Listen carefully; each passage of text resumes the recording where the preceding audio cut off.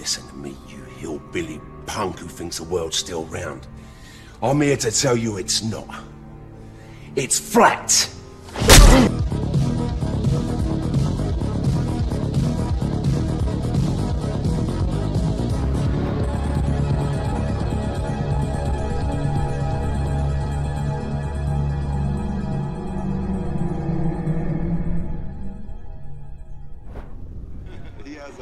He's an interesting guy, man, and, you know, he believes it, so. Kyrie, the earth is flat, right? Yeah. Yeah. Yeah. So, whatever. That's news. That's news. Here we go. Wherever you are, make it Truth Frequency Radio.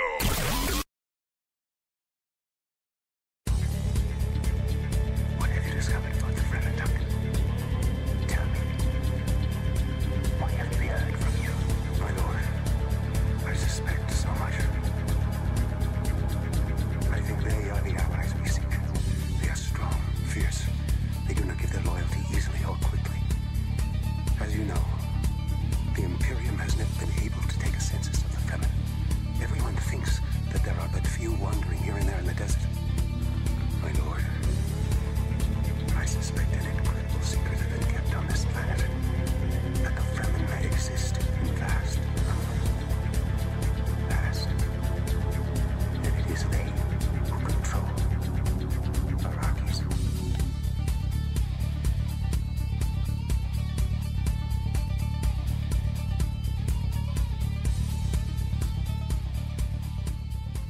Broadcasting straight to you from a large spaceship, currently anchored over Raleigh, North Carolina, eagerly awaiting the 2017 International Flat Earth Conference coming this fall. Meanwhile, the Peanut Gallery is in a spaceship anchored over the Midwest breadbasket.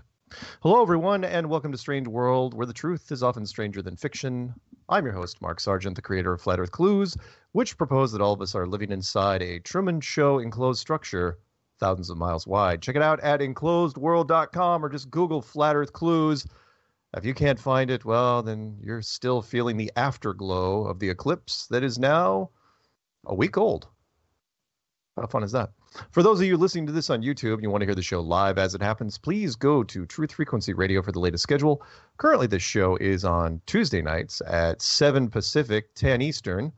And if it is not August 29th, 2017 right now, then you're listening to a rerun, which means if you try to call into the show, yeah, you're probably going to get some voicemail, but you're not going to be able to talk to me live. Just to let you know, because that happens all the time. People just listen to reruns and then they just start calling. It's like, I'm going to call them right now. It's like, no, don't do it. I know you want to, but don't do it. Quote of the day from the Peanut Gallery is this. The fact that we live at the bottom of a deep gravity well on the surface of a gas-covered planet going around a nuclear fireball 90 million miles away and think this to be normal is obviously some indication of how skewed our perspective tends to be. That was from Douglas Adams. Really cool. A few announcements before we get to our guest, because this is going to be a guest show. Actually, it's a double guest show. And if I had a cool sound effect, it'd be like guest, but I don't have one. I just thought of that just now. The Flat Earth Conference, which is coming up November 9th. Get on the waiting list. Sign up for live streaming. Press passes. Do not try to ask for more than 2 if you can, because we're limited on those. Lie, cheat, and steal. Try to get in. If you're still looking for tickets, email me at msargent23@comcast.net, and I will, tell me your sob story. I will try to pass it on. Rumor has it that somebody was going to be selling a ticket tonight, but I don't have any information for them yet. If they call in during the show, we're not going to take calls at least until the second hour. I'm pretty sure between the three of us, we're just going to be yammering like monkeys. So, but if I get any more information on at least one rogue ticket out there that might be sold, because the tickets are transferable, not refundable, but are transferable, I will let you know. Jeffrey Grubb debate challenge still in effect, but gathering dust, because nobody wants to go up against physically probably the biggest head in Flat Earth. It's way over a size 8. I can't imagine. I don't think it's a size 9, but it's really big. And the big money challenge is still in effect. I think it's at $25K. You guys are interested in that. Any academics want to try to make some money, improve the globe, please let me know. Or you can email Kathy Dunson directly. And her email address is perelandra77@gmail.com. That's perelandra77@gmail.com. One of our guests tonight, DITRH, is doing a billboard that's going up near the conference center. The GoFundMe is called A Stranger's Guide to FE Billboard, and I'm sure he'll try to plug this while we're talking to him tonight. It's going to be going up September, October, November. It's going to be a printed billboard, not a digital one like the one I was posing next to in Oregon. We can send people to stand under it with FE signs when we're there for the conference. Next big event before the conference in Raleigh is going to be Rob Skiba and Amber Plaster at takeontheworld17.com. That's September 15th and 17th in Cleveland, Ohio. If you look at that site and you still don't get enough information from it, you can contact one of the organizers directly. His name's Chris Bailey, and his phone number is 440-668-6373. And I believe that's all the announcements we have for tonight. So let's get to hopefully not any long-winded intros from me. When it comes to our guests, one of them you guys know pretty well because he's been on the show several times, is DITRH. That's his YouTube channel. And whether or not we're allowed to actually say his name on the show, I'm not sure. And the other one is going to be Mike Helmick, unless I pronounced that wrong. And we're going to be talking about the Eclipse. And we're going to be talking at least during the first segment and the second segment. And if things go well, depending on how things go, we'll probably open up the phone lines at the top of the hour. And if you guys want to call in with any Eclipse questions, because as you know, the Eclipse happened last week. I was in the blackout zone. These two guys were breaking it down with some wonderful videos. And I think there's a lot of insightful things that can be gleaned from the Eclipse that just happened. So without further ado, let's do it one by one. DITRH, are you there? I'm here, Mark. Good evening. Hey. So I have a question. Did the eclipse really happen? Well, it depends who you talk to. Did it happen the way mainstream said it happened, or did it happen at all? I was there. I was there. I was there in the blackout zone. I was at Ground Zero in Salem, Oregon, where supposedly there was going to be 1 million people. And there was hardly anybody because everybody got smart, and then they spread out all over the 70-mile wide swath of blackout. Was there as many people as the media was hyping, or were they trying to scare people away, saying, don't go, you're going to be locked in traffic jams? You know, that's an excellent question. Well, in fact, let's do this before we get into it too much. Mike, are you there? And you'll have to unmute your microphone. Are you there? Here, Mark. Hey, right on, man. Cool. All right. So, to answer your question, I think a little bit of both, because anyone that followed social media knew that you should probably avoid Salem, Oregon, because the media said don't go to Salem, Oregon. Although, I got to tell you, and you saw some of the pictures I sent you, it was perfect conditions. That part of Oregon was absolutely, blue sky, no haze in the morning. The forest fires to the east were blowing east. There was no obscurement at all. And it was gorgeous. In fact, there was a NASA plane that was flying in big circles above us. And that's where the media was. In fact, we were at Riverfront Park. That's where those pictures were taken. And it could have not asked for finer conditions. And it was gorgeous. It was the closest thing to magic I have ever seen in real life. You know, watching that thing finally hit. And again, for people that are out there that, you know, because I know the whole country saw it or didn't see it. Again, we'll get into this in a minute. But until you saw those last 3%, you really didn't see anything, because that's when the show really started. Because everything up until that, you just couldn't look at the sun. You had to look through your goggles. In the last, 98, 99, and 100%, you could take off the goggles, squint a little bit, and then it was just amazing, just gorgeous. So, do I think it happened? I mean, I was there, so something happened. But did you see the moon? No, I didn't. I'd never say. And I was up that night, because we camped out we didn't drive down there from Seattle. That we stayed the night before in a little town called Newberg, Oregon, which is where George Fox University is. And I was up pretty late, because the Airbnb that we rented for the team had a hot tub. So I'm just sitting out there drinking in the hot tub, and I'm looking up in the sky, and there's no moon. I waited, and if it did rise in the morning, I know it's supposed to be a new moon, and you're not going to see it. But at the same time, it's like nobody ever noticed the moon. We had to when the crowd started reacting. So I'm sorry. Go ahead. No problem. They say that you can't see the new moon because the sun is so bright it blots it out, which is it's an excuse that you can't prove one way or the other. But during the 100%, the total eclipse, it's not the only 70-mile swath of the Earth is dark, and the rest is still shining up. So the Earth shine, which has a much higher albedo than the moon and is 6 times as large, should light up the moon, so you should be able to see it during the total eclipse part. But you couldn't see it with your naked eye, and I'm sure Mike is going to explain to us how there was nothing there in his photo analysis. And let me intro the Mike thing real quick, which is again from your channel. And forgive me because I don't have it. I'm trying to save bandwidth, so I'm trying to keep as few windows open as possible. Your last name is spelled Helmick? Yep, that's right, Mark. Perfect. And I watched a video, probably the same one that David did, and it really caught my eye because you used a quote that I hadn't heard before, and it was very clever. It was a good hook line, which was nothing was causing the eclipse. The eclipse was literally was being caused by nothing. And I'm going, oh, I see what he did there. Because, in some senses that you're absolutely right. There was no what you're saying is there was no, again, correct me if I'm wrong here, there was no three-dimensional object that caused the eclipse like mainstream science would like to say. The moon didn't pass in front of the sun. It was something completely different, something that most of us didn't expect. You want to chime in? Me? Yeah. I'm sorry, Mike. Go ahead. To kind of break down what you thought was happening when you made that video. What was going on through your head? Well, I enjoy listening to you, so okay, I was a little mesmerized there. No, it's okay. I started tracking the clips early that morning. I talked to DITRH, who we're talking to now. Uh-huh. He noticed a lot of chemtrailing. I had cameras set up in Georgia, and Arizona, where I'm at, here in Illinois. Same thing. I didn't even see the sun all day. The cloud cover was crazy.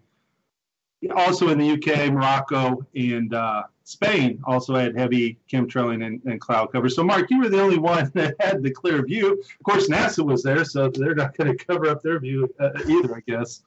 But I was looking for the Zedic flat Earth black disc everybody talks about, that see-through glassy looking thing to come by and kind of cover up the sun for us. That's what I was looking for. Or I was looking for the angles of the moon, simply so I could make a debunking NASA video about how they got the eclipse all wrong. When the first pictures came in to me, because I had people sending me pictures from the Nikon P900, high quality stuff, I realized we had an issue because after adjusting the light levels, there was nothing there blocking the sun. And I realized right then that all my theories, all my ideas of videos were going down the tubes. And really, it just kind of floored me. And so I waited for more, confirmed. I called someone by the name of Chris Monk. He did an electromagnetic analysis on it through a different type of system machine. He said, Mike, you're right. There's nothing freaking there.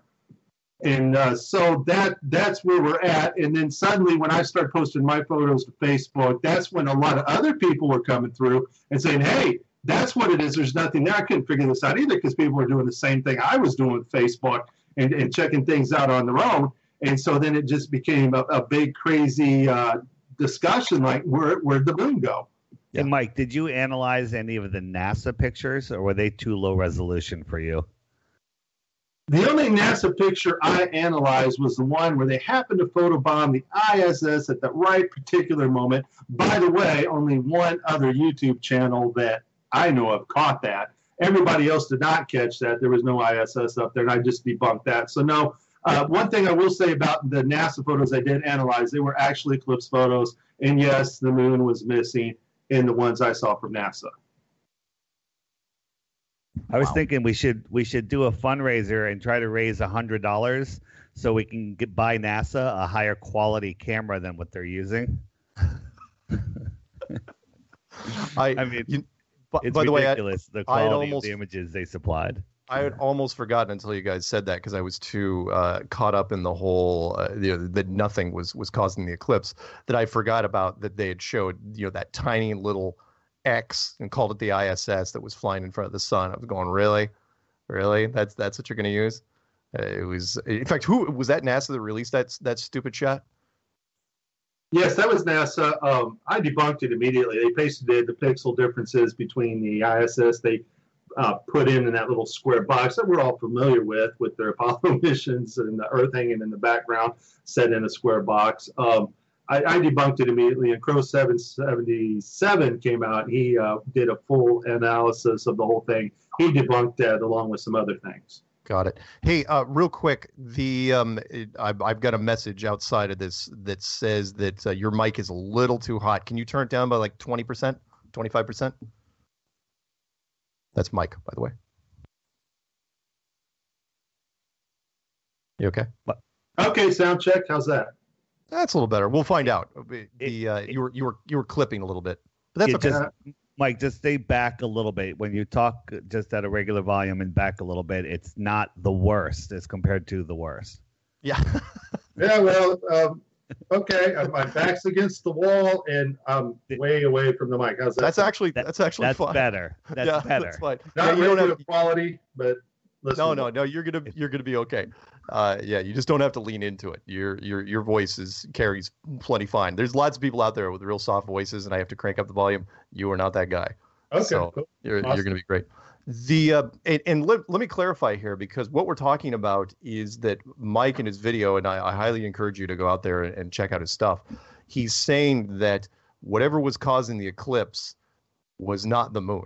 That there was no three-dimensional object that we know as the moon that was passing in front of the sun. For all intents and purposes, it looked like the sun was self-eclipsing, that it was shutting down, however it was pulling it off, was shutting down part of its own lighting system, which, from my point of view, doesn't really surprise me, because I've been saying for a long time now that the moon, because it does its own waxing, if it's self-illuminated, it's doing its own waxing and waning crescents and all that other fun stuff. But to us, we've never thought of the sun that way, because the sun has always been the full sun. There's no such thing as a half sun and a quarter sun and all this other crap. It's never, ever happened. Only when finally Eclipse, the first one to hit the United States in full in 100 years, I'm not counting the ones from the 70s because it just wasn't the same, that now we could actually see it. And people and the camera technology is so much better than it was 30 years ago and 40 years ago, that now we can take the pictures, immediately grab them. I mean, think of the leaps now that we have made. We can take these fantastic high-res pics, bring them into Photoshop, fire them up into social media. People can just start comparing notes, and all this can be done within hours of the event. And what Mike's kind of showing here is that the moon, everything that we know about the moon and the sun is dead wrong. And that the moon, the eclipse, and people were asking me while I was doing the event down there at the blackout, people were asking me, does this hurt? And I know I'm getting a little ahead of myself, but I want to throw this out there. Does this hurt the flat Earth? And I go, no, absolutely not. As a matter of fact, the numbers spiked because of the eclipse, because we're claiming it as a flat Earth eclipse, not a global eclipse. Agree? Disagree? 100% agree, Mark. And like I told people, this eclipse, we don't know how to put it on any model, whether we're trying to put it on top of a ball, or whether we're trying to put it on azimuthal equidistance, or maybe a Pac-Man map, or maybe something even stranger. This totally had taken us by surprise, and as you know, we live in a strange world. Nice, I like that. DITRH. DITRH is good. Does DITRH work for you, by the way? DITRH, DITRH. What was the other one that people call you? Oh, the dyslexic people call you Dearth. Yeah, that was back from the days of Ball Earth Skeptic. Oh, nice. Is that what they were calling you back in Baller Skeptic? Was because Bert? we had Dave Murphy on the show too, so there was two Daves. So whatever. Nice. What do you think? Do you think the eclipse helped us? You know, Or hurt people us? say the eclipse proves that we live on a spinning ball, and the only reason they say that is because Bill Nye drilled it into their head without any evidence. And he actually was talking about the shadow on the moon, which is just a whole nother topic. But when you really try to model it out, the eclipse proves that we don't live on a spinning ball with a 93 million mile away sun and a 38,000 mile moon. None of that makes any sense. You can't model the shadows, the size of the shadows. The motions are very questionable. But on a flat Earth, they model perfectly. The motions, the sizes work perfectly with many different ways of looking at it. You know, we're not 100% sure how it works, but it models several ways perfectly. Yeah, absolutely agree. Oh yeah, and on a side note, as if Bill Nye's credibility could not get any lower. You saw the latest headline from just this week, and as soon as I saw it, I just smiled because it's like, oh yeah, he's a man of science, all right. And the money has nothing to do with it. What was this headline? Oh my God! Well, you know, ever since he got his new show, you know, the Bill Nye Saves the World, which I guarantee is not going to be picked up for a second season, he's gotten a little more ego, a little more confidence, and he decided to sue Disney for back pay for the Science Guy episodes to the tune of $9 million. And I was like, what? Are you kidding? I don't know what lawyer he talked to, but the lawyer's like, that's not a real lawsuit. It's part of his payday for selling out like he did in that embarrassment of a show and the disgrace to air to the children of this world. Oh, you caught the episode where the sexy song? Oh my God. I know. I'm thinking as I'm watching that, I was going, he can't actually know what she's singing, right? All he knows, it's like, okay, cue singing act, and then you walk off stage. You don't actually know what she's singing, right? I was giving him the benefit of the doubt there. But either way, the fact that he actually decided to go on a show called Bill Nye Saves the World was beyond ludicrous. But yeah, he's suing him for $9 million. I know it's a fake lawsuit, and they'll settle out of court. But still, $9 million. That's ridiculous. Couple questions about because we got like 5 minutes before our first break, snuck up on us. I wanted to run this by both of you, which was before the eclipse. There were certain aspects of it because people were asking me while they were down there. It's like, why do you think the flat Earth can lay claim to the eclipse more than the globalists? And I said, well, okay, the first one I would look at would be, I don't know if either of you, I think DITRH, you caught this one, was the Washington Post article, the video article where they came out and said, because the question came to the Washington Post, Dear Science, why is the eclipse moving from west to east? And they brought out the best nerds they could find, including a guy that was working out at NASA. And they went to NASA. I can't remember which outfit it was. I can't remember which location off the top of my head. But they asked, and nobody could give a straight answer. And that drove me insane because at one point he was when they finally got to the NASA guy, he's going, well, it's because the moon is moving twice as fast as the Earth is rotating.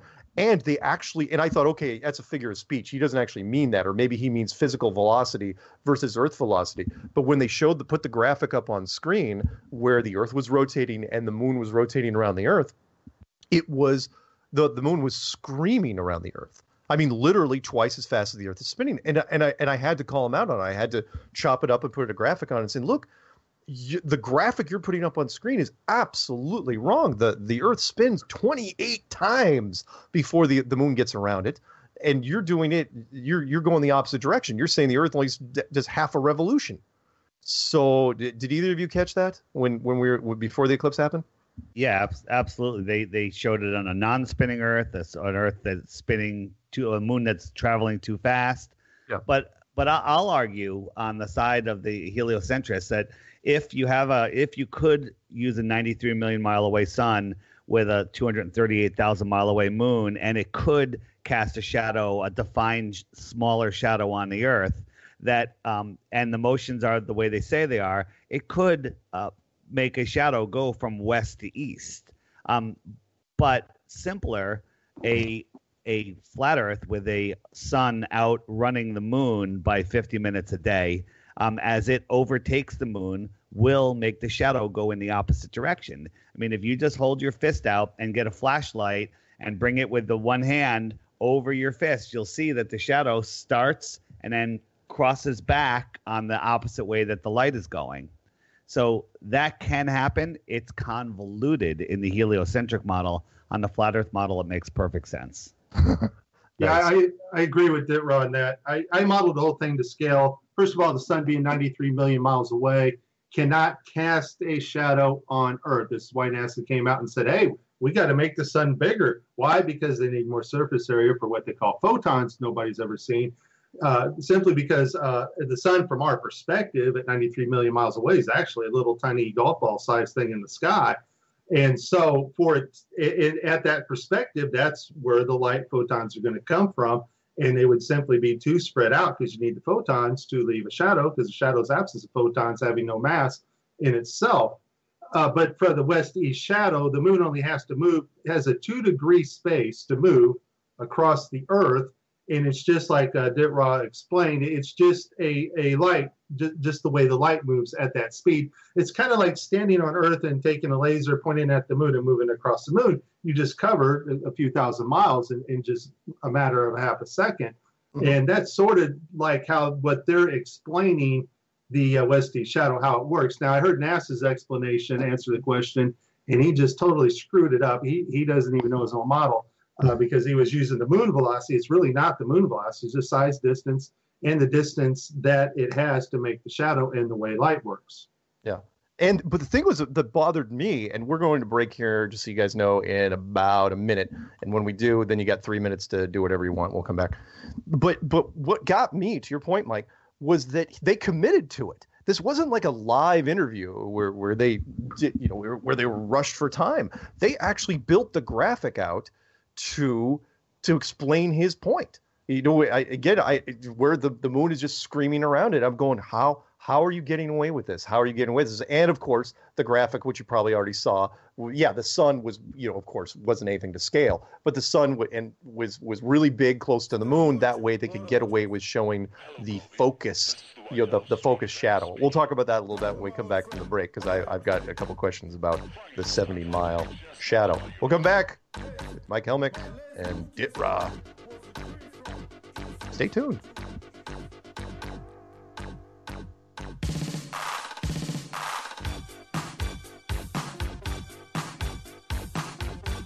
Three minutes.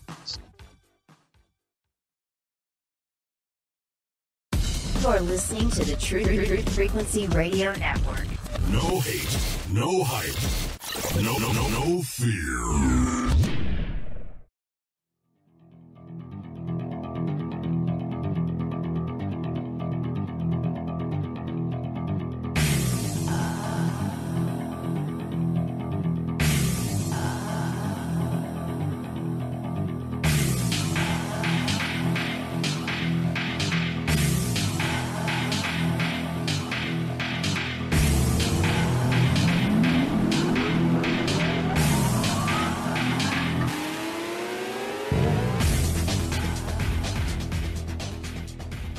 Welcome back to Strange World, where the truth is often stranger than fiction. Tonight we're talking about the Eclipse.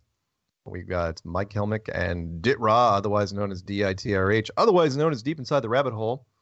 And for the people that are on hold right now, we're not going to take calls during this segment, just so you know, but you could feel free to listen in, or if you want to listen in only, you can call 641-793-7117. But we will try to take calls at the top of the hour, just to see if you have Eclipse questions. So where we left off was this, and I want to run this by both of you, because I thought that was very curious.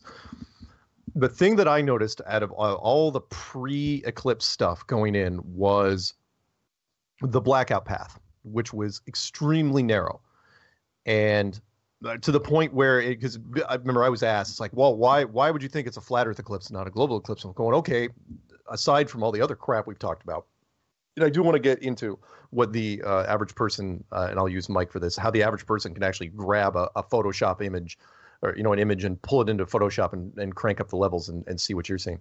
But before that, I want to talk about the blackout path, which is The blackout path is only 70 miles wide. Show me where in real life, remember, because the average person is going to go for the path of least resistance here, where you can take an object like the moon, which is 2,100 miles wide, give or take, and shrink the shadow down to 70 miles. That's a 97% decrease in relative size. We've all seen, we all know shadows every day. We've all walked in bright sunlight and fading sunlight. We've seen planes fly over the sky and they leave full-size patterns below. We've all flown in planes to where you can, if you're lucky on a good clear day, you can actually see the shadow of your plane on the ground as it's, leaving or coming in for a landing. You can see this. So the question to either one of you is, can you think of a circumstance or a light condition that I just don't know about yet where you can get that sort of reduction in shadow size? Anybody? Well, I modeled the shadow, Mark. For all your listeners out there, if you'll go download the Epic Discover, type Google Epic Discover Eclipse. NASA also modeled it. That Earth you're looking at there, that's actually a 3D model. It's not a picture from space. In fact, we contacted Rob Simmons. He told us there's no strip data and gave us the FTP servers to Russia, China, and the U.S. And so if you see their shadow on their Epic Discover, or the same with Japan's MRI-8, it's a small, black, ugly, incomplete shadow. And the reason why it's incomplete and ugly, because it's a non-shadow. It's a foreshadow in a 3D modeling program. In other words, it's an unnatural shadow that we would not experience in real life. When I modeled it, I had to cheat at 93 million miles just to get that same type of shadow NASA and Japan produced. And so modeling software, that's kind of what it looks like, simply because the light is not there from that distance. Now, what NASA showed is this wide sweeping secondary shadow, and I don't know if this is the penumbra or umbra, I forget which one, but sweeping shadow that covered all the way up Canada, Alaska, and did a sweep over. That would be absolutely impossible on a heliocentric model. So, Nice. Mike, if I hear you correctly, basically what you just said is the images are fake. Yeah, more or less. They're put together by a computer, MyDol. They take radar data and set it up there, but I don't want to get into all that. Yeah, they're all fake. The Titan, the MRI-8, and the Epic Discover are. I was just helping out the people that might have gotten lost on that. Oh, no, They're no. fake. I knew where he was going as well. You're saying that basically the shadows we were seeing were mathematical modeling. And that's right. That's why they show up the way they do. It's our interpretation. It's the software's interpretation of what it's trying to describe as a shadow. Right. The software is trying, because evidently NASA set this light source way back in distance, because that's the kind of unnatural light shadow a modeling software will make, because the software engine doesn't know how to interpret light at that distance. And that's what they showed, an incomplete shadow. If you examine the Epic Discover Eclipse of the Earth, for example, you'll see that it's not a complete shadow, and there's color data inside the shadow that's bright. So the modeling software can't really do its job at that distance. And I encountered the same thing when I modeled it. And so did Chris Monk from the Sun and Moon Group. He modeled the same thing. We contacted each other, and he said, you know what, Mike, if we made a natural light the size of the sun, it won't leave any shadow. And that's true. I made a natural light the size of the sun. And if you can cranking it up really doesn't matter. It's the surface area of the sun shooting the light photons, which totally bypass the moon and Earth. The sun at that distance can leave no shadow. Wow. That's amazing. And is it also true, because I've tried to watch as many of the Eclipse videos as I could. I mirrored one in particular, and I can't remember what the guy's name was, where he was saying, isn't it convenient that all, for the rest of the models that NASA uses in mainstream science, all the rays from the sun, and I'm sure you have a different word for it, come in at a straight line and, creates normal sized shadows. But for this, conveniently enough, when they hit the moon, and I love the graphics because everyone just believes the graphics that they see. All of a sudden you get that cone shaped the shadow that gets produced by the moon. It's like, oh yeah, that's how it gets shrunk down. I'm going, come on, we would have seen something like this. Unless you guys can tell me I'm wrong here, have either of you seen anything even remotely close to this in the natural world, the world that we live in now, with a natural light source, artificial light source, where it creates a weird effect where all of a sudden the object behind, let's say it's a car headlight, way down in the distance, but it's on high beams, and there's a small object, and then that small object in front, the shadow just turns into just a dot. Has anyone even seen something remotely like that? Anyone? I think I saw something like that on the space station. Maybe in Cinderella. I think they show that on the space station too. Nice. Yeah. It was absolutely, when I saw that. And I'm sorry. Let me get back to this. The reason why that caught my eye was I said, look, you want the easiest explanation from our standpoint? It's like, look, we only think, I'm not going to quote you guys necessarily, but I think that the sun and the moon are only 30 to 50 miles wide to begin with. So casting a 70-mile wide blackout shadow, that works pretty good. I'd say that's pretty accurate from where we're standing. Works a heck of a lot better than saying that it's a 2,100-mile object that just happens to be 400 times closer than an object that's 93 million miles away, and they fit perfectly in front of each other. Let me tell you this. When I was there in the blackout zone, when it hit, I had now granted, I'm looking at it with a complete bias now, but when I was looking at it, first thing that came to my mind was like, it's just a light show. That's all I'm looking at here. This isn't some giant, magnificent celestial event. It's just a light show. That's all it is. In fact, I dare say that if our planetariums were better at what they're doing now, because right now the planetariums are limited to the light sources. They can do the moon, they can do comets, they can do the stars and stuff like that, and of course Laser Floyd and Laser Zeppelin on weekends. But they can't do the sun. It's just too bright. Now, if they updated it to modern technology and used like OLED monitors, they could probably put a pretty bright light source up there if they wanted to and simulate an eclipse. But up until now, they haven't been able to. So when I was looking at this, I was going, this is one of the few things that they can't do realistically inside a planetarium. And that kind of struck me. But anyway, aside from that, I've got a couple more questions. And the first one's going to be for Mike, which is, okay, Mike, if the average person out there who's still maybe not getting this, because I know it's a radio show and we're trying to describe something that's very, very visual. If the average person on the street, let's say it's me, right, wanted to see, kind of discover what you were seeing, what would be the easiest way? To just go online, look up eclipse photos? Is there a place to download decent eclipse photos? And then pull it into what software and look for what? What would you do if you had like a relative? I'm your cousin. Say, I want to see this thing. What will I have to do? What would you tell me? Well, go grab yourself an Eclipse picture. Make sure it's fancy. But what I did was I took the Eclipse pictures, and in Photoshop, you can use the adjustments, the levels adjustment layer, or you can use HDRI toning, or you can do like what Rob Skiba likes to do and set the brightness levels or whatever, the gamma or whatever. But what I was looking for is I was looking at the sun. I wasn't looking at the moon. I was looking at the sun. Mm-hmm. And I wanted to see where the light paths of the sun were going, because if there's an object in front of another object, it will block that object's light source.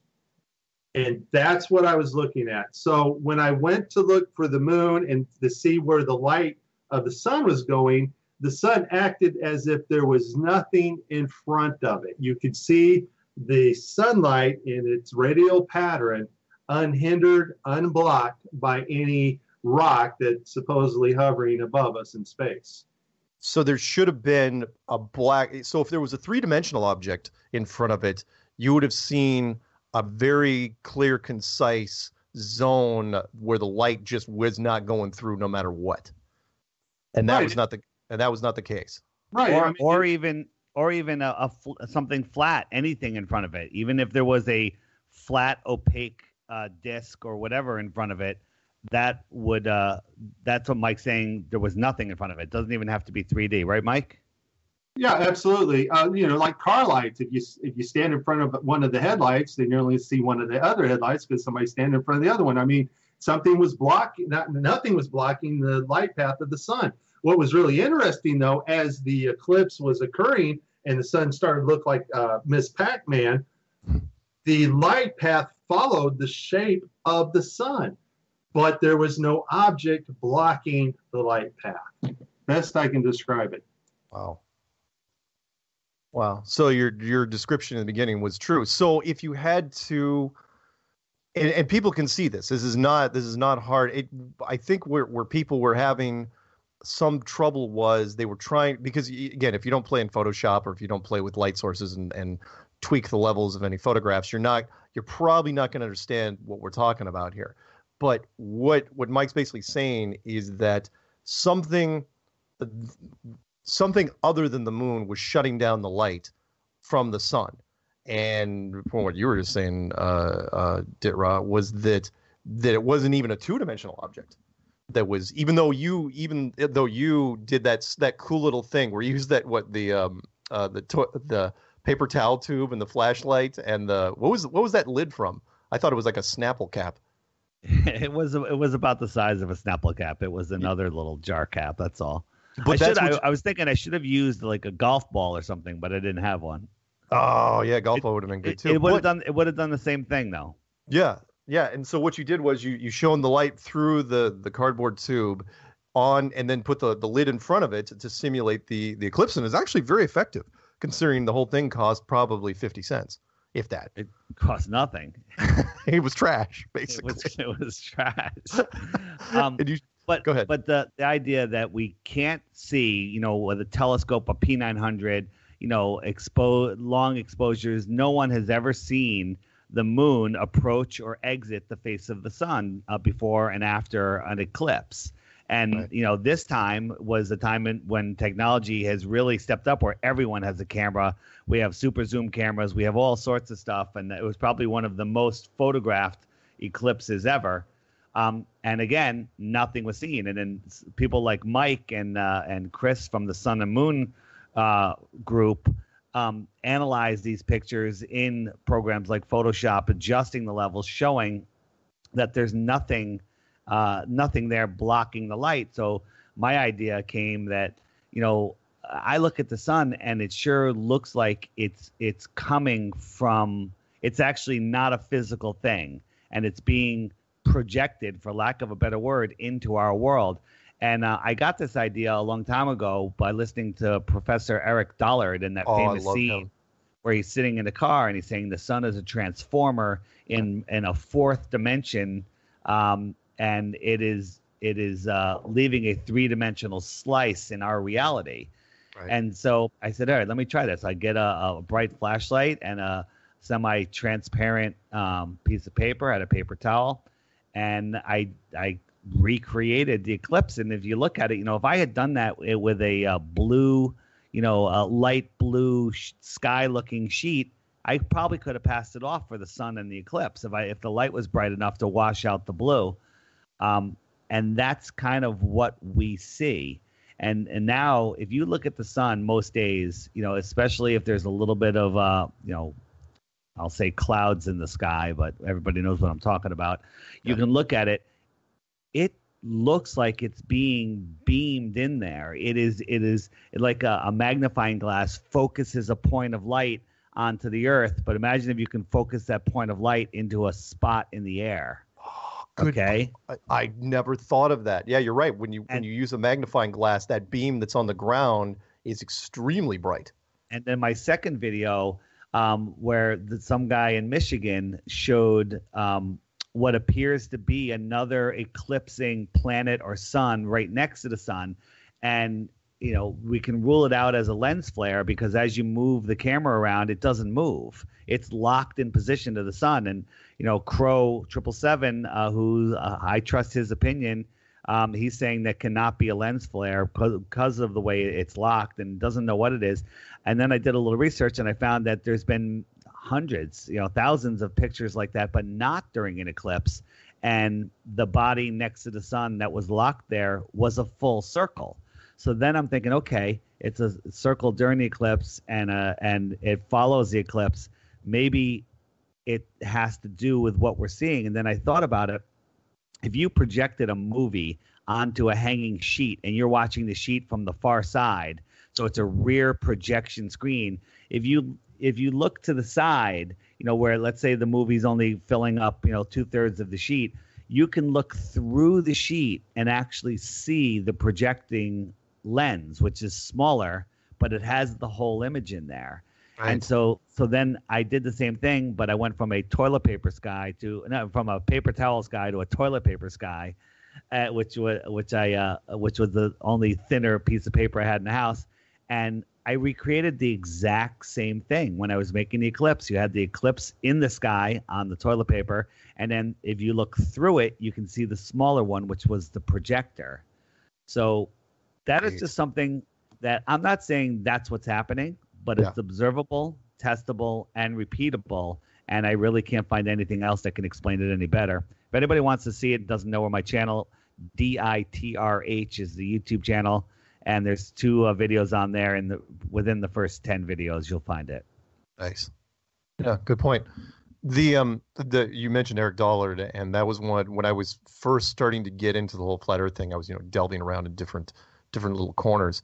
And if anybody knows the video, the one video, of course, that gave me chills was, that one where you're sitting in the car, and it was something about it wasn't just conviction.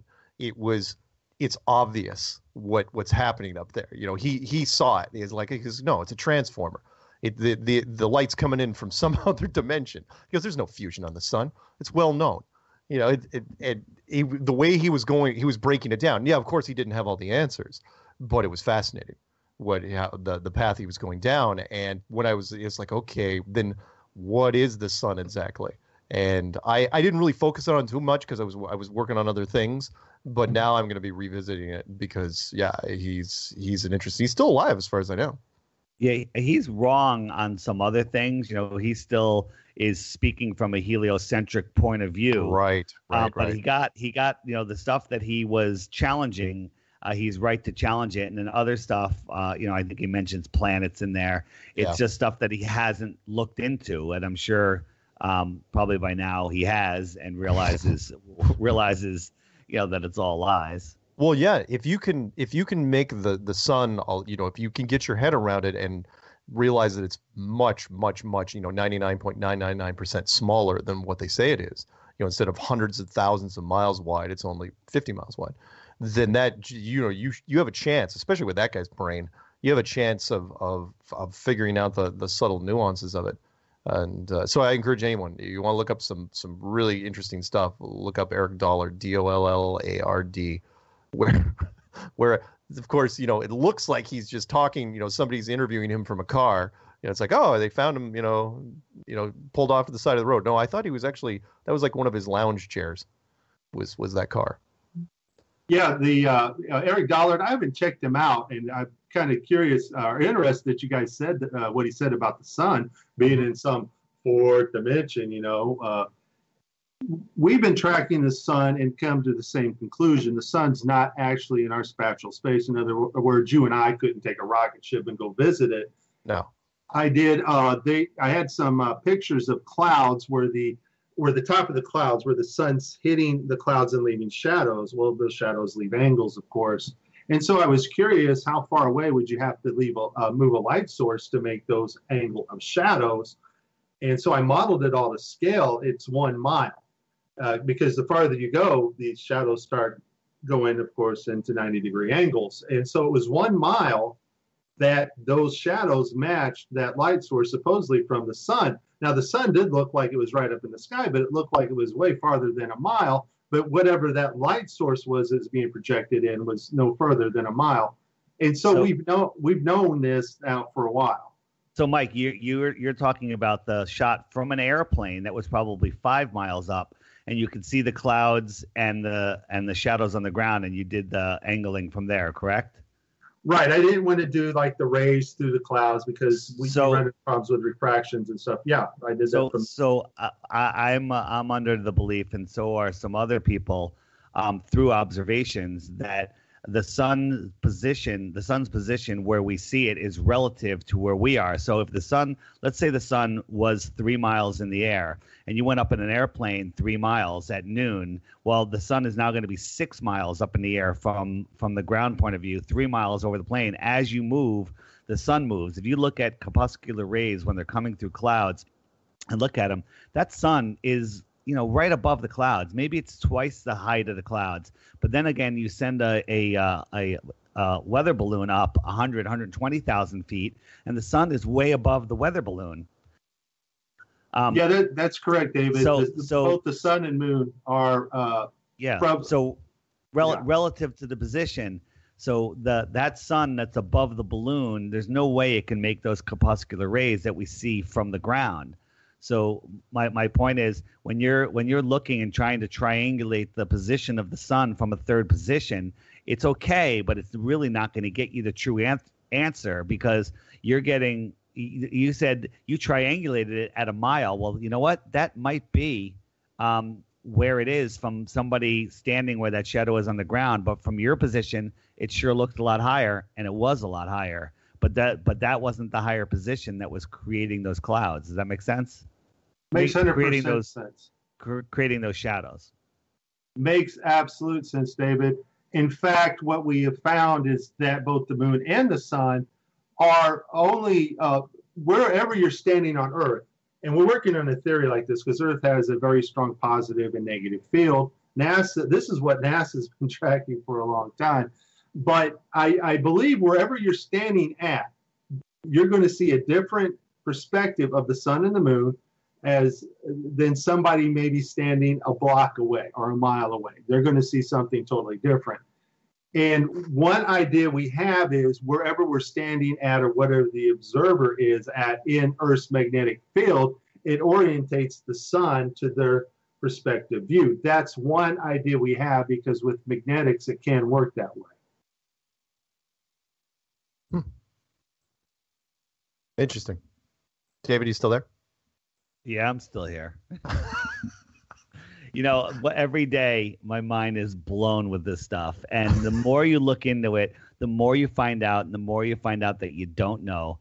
But the one thing you realize more every day is that the heliocentric model and every single thing about it is such utter nonsense that it's bewildering that you ever believed it in the past once you see through its nonsense. Well, at the same time, don't be so hard on yourself. It's like, yeah, of course, everybody fell for it, but it wasn't what I've been trying to tell people recently is like, look, it wasn't that you fell for it. You didn't have a chance.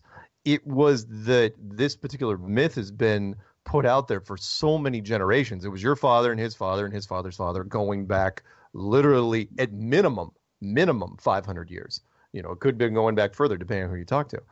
But if you go back minimum 500 years, you were born into it. And the line, which I'm still going to steal every chance I get, which is we believe that the world that is presented to us. No, especially since we're children. As children, we do not believe in lies. And so the movie The Village, M. Night Shyamalan, where they just took a whole bunch of kids and put them in the woods and built a town and said, yeah, by the way, you live in the mid-1800s. Why wouldn't they believe they're in the 1800s? Why their parents shouldn't lie to them? If they're taught that most people don't lie, you're going to believe whatever is told you. If you're told that the globe is it, and your father was told it was a globe, and his father, going all the way back to before the globe factories, that's how it was going to work. That's how it was going to pan out. So we got about 45 seconds to the break. Are you guys up for taking a few calls when we come back from the break? I'm okay with it. Okay. I love taking calls. Cool. We're just going to field whatever. If there's any trolls, I'll shoot them down from here. But all right. Chances are we're not going to. I love tough questions. Anybody that has a tough question, but ask it as a question. Don't call us idiots. Ask your proof of the globe as a question. And during the break, feel free to subscribe to the flatearthpodcast.com. Nice. And while you're at it, look at Mike Helmick's channel on YouTube, which is his name, Mike Helmick. And the first call we're going to pick up when we come back, unless he hangs up, is going to be the Tacoma, Washington. I think it's 253 area code. So stay tuned. Don't go anywhere. 3 minutes. We'll be back.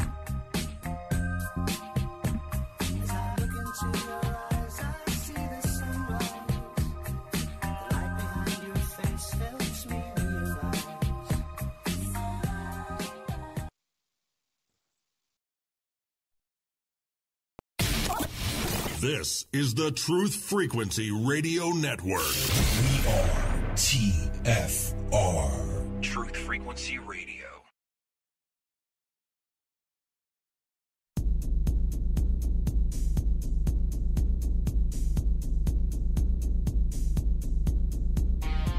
Major Kong. Major Kong. I'm ready to target the ICBM complex at Laputa. Switch all receiver circuits to CRM discriminators. What's cooking on the threat board? Nothing. All right, tell you what you're gonna do, old buddy. You're gonna give Elmo and Charlie a flash and bump everything up to condition written, stand by the core on the base. Major Kong. Major Kong. Hey, what about Major Kong? Clear and plain and coming through fine. What about It's great to be fine. What about Major What's happened? You see the string in my leg, Scar. What about Major I never told you. Hey, what about Major Kong? Welcome back to Strange World, part 3 of 4. We are going to take callers because we have special guests. And if you want to direct the questions to them, you can. If you want to direct them to me, that's fine too. Number to call in is 720-897-6111 or the backup number, which is 213-233-3998. And we get a little bit of a buffet of calls that are coming in right now. Well, little trivia for you guys real quick. That song, which was playing audio clips from Dr. Strangelove, Peter Sellers was actually slated to be Major Kong, but he got injured, and so he had to play different roles. He played 3 roles in that movie. Trivia question. I'm not going to give it away for you guys. Anyway, so Mike and DITRH, you guys ready? Fire away. Ready to go. They're gonna be fine. I can't remember the last time I got a troll call. So That's all right. I know how to do it, trolls. I got plenty of them. No, it's not. Trolls on the phone aren't as bad. You know, in comments they can just say things and not answer things. But you know, trolls ask the best questions sometimes. Right. Good point. And before I pick up this first call, the first call is going to be from Tacoma, Washington. Then I think I'm going to pick up North Carolina. First, quick quote from the Peanut Gallery, because I haven't mentioned him much this evening. The quote goes something like this: "See now the power of truth. The same experiment, which at first glance seemed to show one thing, when more carefully examined, assures us of the contrary." And who said that? Galileo Galilei. All right. We're going to pick up Tacoma, Washington. Here we go. Tacoma, Washington, you're on with Strange World live right now. What's going on?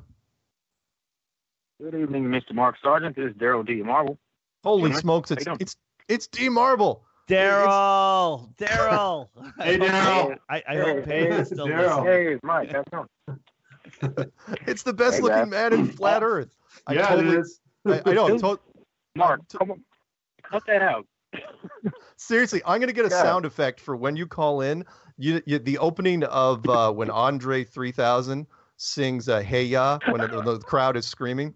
That's the sound effect I'm going to use. Mark, I was gonna comment when you were on the Sun Moon group that you have beautiful eyes, but I didn't want it to come off wrong. that comes off wrong. All right. I thank you for that, DITRH. Anyway, what's going on, D. Marble? What's happening? Well, I didn't have anything too serious. Just wanted to drop in, say hi to everyone. Mike, I appreciate you. What you've been doing lately, man. Just listening to the show, you guys got some pretty interesting concepts here about the sun being a projection and all, man. I hadn't even gotten into that part yet. Gosh. But Mark, the main thing I was calling for, just got word. Drum roll, please. We have another meetup. I'm sorry, you're going to do another meetup? Yeah, we're going to be in Burien next Thursday. Burien next Thursday. Okay, send me the email on that. So go ahead, tell me where it's going to be just for the listeners. All right, we are going to be at the Point in Burien. Address is 435 Southwest 152nd Street, Burien, Washington, 98166. Right on. We have the venue for from 7 to 11. 7 to close. And, it's about room for about 70 people or so. We already have food being, it's on order. We have drink tickets. It's been set up by my buddy Tyson Bushnell. And, so we got everything locked in. Plenty of time to get the word out on this one. Next, so it's a week from, so it's not in 2 days, it's a week from Thursday. That'll be September 7th. Sir. September 7th. That'll work out actually pretty good because there's a shot. I've got my tickets booked to go down to Houston, provided it doesn't actually slip into the sea on September 10th.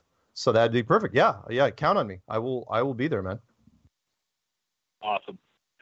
Right. Fantastic. Cool.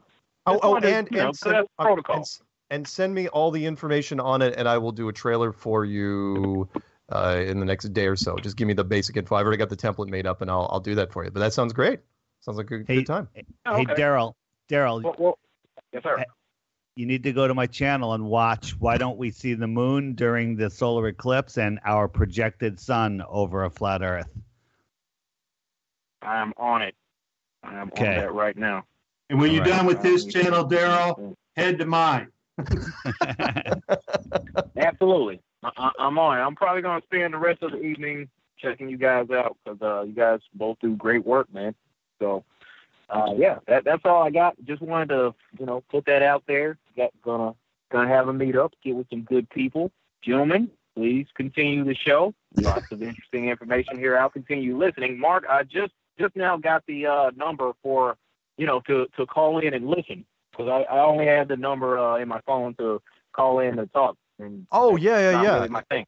Yeah, if you want to call, that was it. I kind of knew that too because it was going to call I wonder if that's Daryl. I bet you just calling in and listening. So if you guys want to call in and just listen, the phone number is 641-793-7117, and then I won't pick you up and put you on the spot and say, all right, why are you calling? What sort of question? Do I care?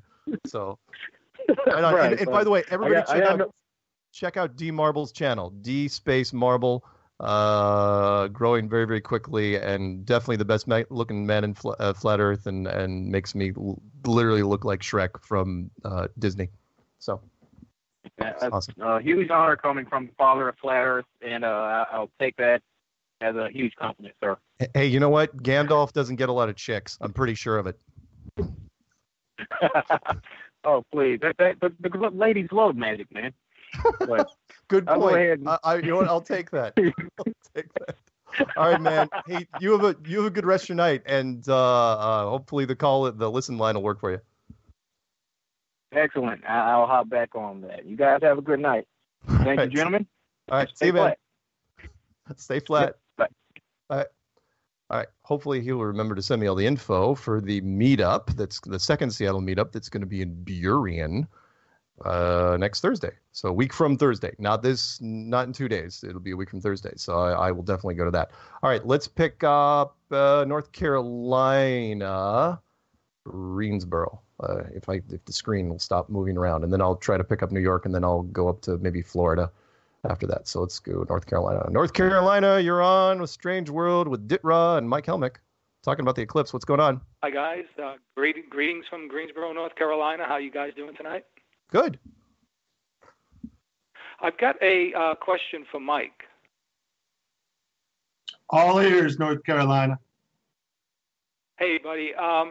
I ate that video of yours and DITRH's. Those videos, the recent videos on the eclipse are excellent stuff. But I do have a trolling kind of question for you. It's not too serious, but I'm just wondering if you have modeled that situation where you've got the pattern of light. Have you modeled that where you've occulted a light with an object, and have you modeled how the light pattern, I guess, you can't see it changing if you've occulted it with something physical?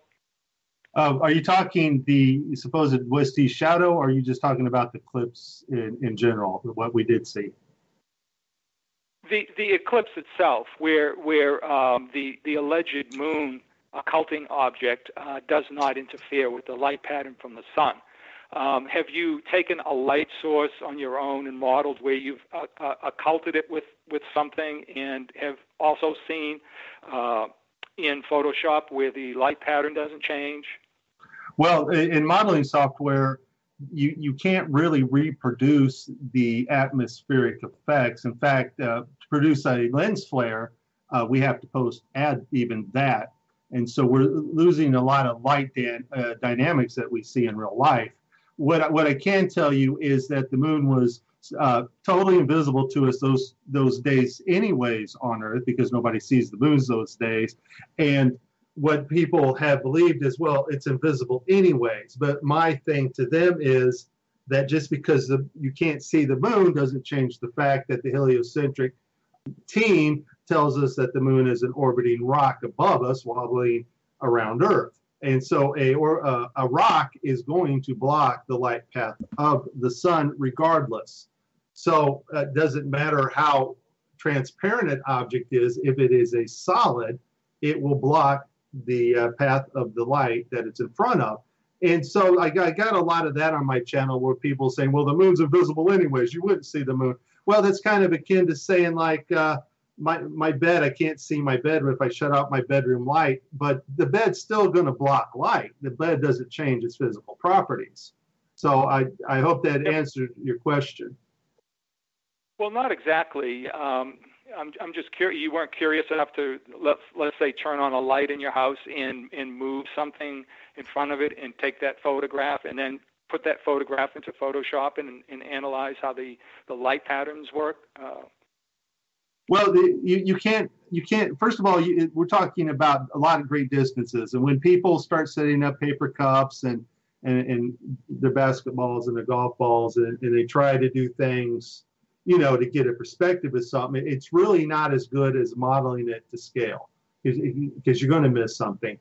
And the bottom line, it's just a simple principle. Nothing blocked the light path of the sun. It's just real simple. It's not that hard to understand. The sun acted as if nothing was in front of its rays. And I can't model that. DITRH, he actually modeled that. If you want to model it, then go watch his video, because he actually did it through a cloth and a projection type thing. But if you're talking about a physical object like the heliocentric assumes the moon is, no, you can't model that. It can't be done. If something's blocking the light of something else, it'll block the light. Well, okay, I'm not articulating my question well enough for you, and I don't want to take up too much time. I appreciate your time, and nothing surprises me anymore when it comes to this stuff. It wouldn't surprise me at all if it was just a light show, because I'll tell you, no matter which photographs or video footage I've seen online, every different person's perspective of the eclipse is different. And what I keep noticing in the center of the sun, I notice that the eclipse kind of starts at the center of the sun. There's a blackening right in the center that happens, and it's got, to me, has nothing to do with the moon eclipsing the sun when this is happening. What do you mean that it starts in the center of the sun? I can see it. I can see a black dots right in the very center of the sun when the eclipse is, when totality is allegedly happening. I think that's more or less it. I think that the blackening or the occulting of the sun actually begins in the center. And I've seen that so many times, and I come away from that thinking, why did we ever think that this had anything to do with the moon? Interesting. In that we've never seen the moon, clearly leaves a lot of questions. What you're explaining could be actually reproduced in a dielectric magnetic field. And I sent Mark here a picture of a magnetic field in the sun. I don't know if we're going to have time to get into that, but that darkening that you see that kind of starts in the center, like the shadowing, and other people notice it too, can be caused by a positive and negative starting to cancel each other out, much like rubbing a ferrocell over the top of a powerful magnet.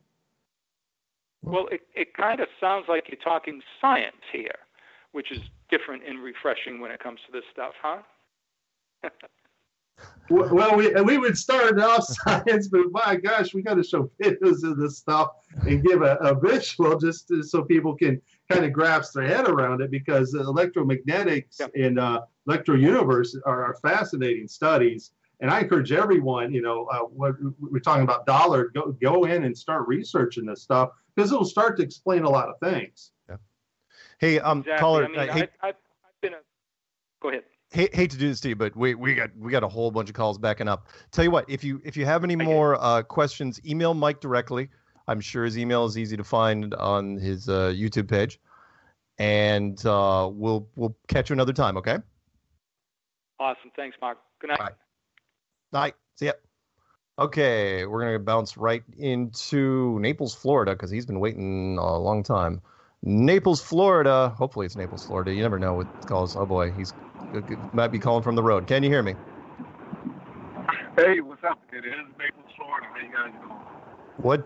What's going on? Make sure you talk loudly into your phone. Okay, ain't nothing much. Okay, so I'm gonna go in a complete opposite direction of the last caller. Okay. I actually do believe that is the moon eclipsing the sun. Do you? During the solar eclipse. Yes, I do. Yeah, I am a flat earther. Well, all right. It's going to sound weird. That's okay. But given what the show's about, I'm not going to judge. Right. Okay, so that darkness we see at night, or the blue sky, I think that's like a sea of something. And it's kind of like the moon is fully submerged into that sea. And that's why we can't see the moon.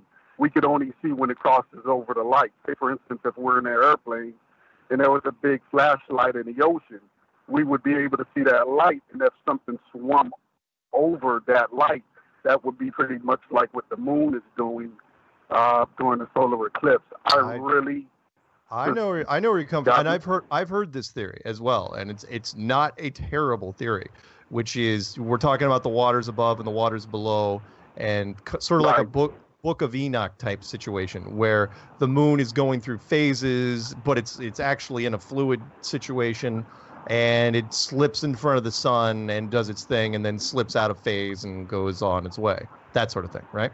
Right. Yeah. Right. Well, but I don't actually believe that the sun is something physical, but the moon probably might be, just because, we could see real clear features on it. Like I was listening to the Globebusters broadcast the other day, and there was a lady who kept saying it's like a mineral, and it had me thinking, like, if there really is a firmament and the moon and the sun are exactly the same size, would it be possible that the moon is an exact cutout of where the sun is now, where that light that the sun is whatever light that's on the opposite side of the firmament or whatever that is. I got you. And that moon is like, because they're both almost the same size, I guess. No, I got you. Let me answer let me answer your moon thing here, and then we're eventually going to move on to another caller. But I want to explain this. When you said, well, right. the moon's probably a real thing because you can see such clear features on it, and I'd go in and say, right. Okay, go down to Neil deGrasse Tyson's planetarium, otherwise known as the Hayden Planetarium, and look and tell me what you think of the moon there. Because that moon has got some really wonderful features on it. In fact, so clear that if you took somebody from even 100 years ago and brought him into that room, and told him it's like, oh yeah, by the way, we're looking actually outside and that moon's real, he might even believe it. So just because the image is clear, I mean, think about it this way. We'll even use our technology right now, right? What if you showed somebody from 30 years ago an HD television? Remember when those things first came out? And how it was really clear, and like right. pets were like whapping at the screen, and I mean, it was super. I mean, to the point where newsreaders had to like change their makeup because it was that clear. Imagine right. what a technology could do that was far advanced than ours. Right. I'm gonna say, can I say something right quick, real fast? Yeah.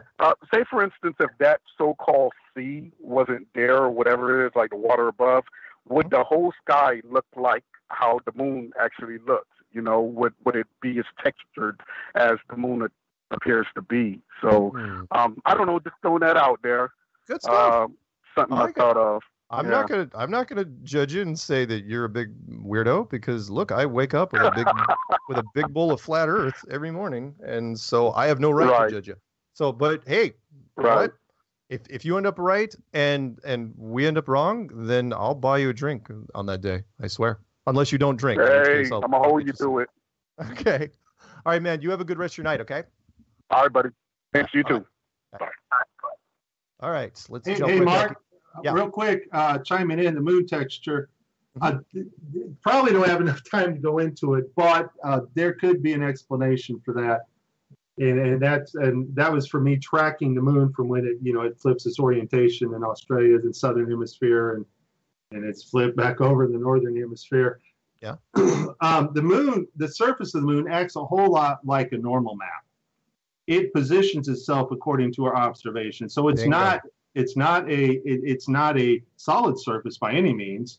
It acts like the normal map by the shadows are all the same size and the way it takes light. Now, I'm not saying the moon's a hologram or was created by some alien technology, with a bunch of technology, but that's exactly what the moon looks like. And we're looking into it more.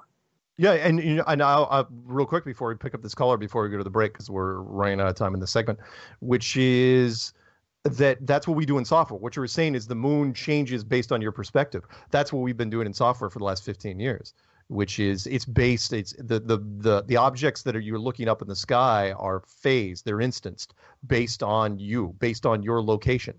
And your friend could be sitting, a mile away from you, and he's going to, see a perfectly relative perspective in relation to you. So, yeah. It's kind of like the tree in the video game that always faces you. Absolutely. Oh, that always drove me nuts. But yeah, you're right. The tree. That's good. That's good. Yeah, we try not to do that as much nowadays because it's obvious a giveaway. But yeah, it's a good one. All right, let's pick up. I think this is California. Let's grab him. I think it's Eureka, California. Eureka, California. You're probably going to be the last call before this break, and then we'll do one more segment after this. Are you there? Yes. Hi. Can you hear me? I can hear you. What's going on? How you guys doing? I can't complain. It's Tuesday. Cool. We're talking Eclipse. What do you got? You got something on the Eclipse, or you got something else? Oh, by the way, I saw the eclipse in Oregon. Went up and saw the total eclipse. What'd you think? Yeah.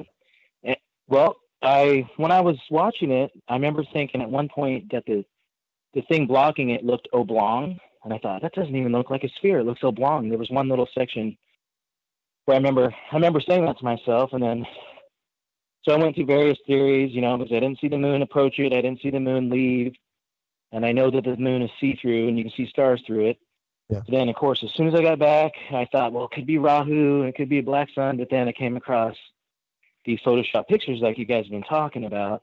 Mm-hmm. And so just took a couple of pictures, and I verified it with some of my own pictures, and I realized, yep, this checks out. There was no moon at all. So I sent multiple friends, there's a jazz song called No Moon at All.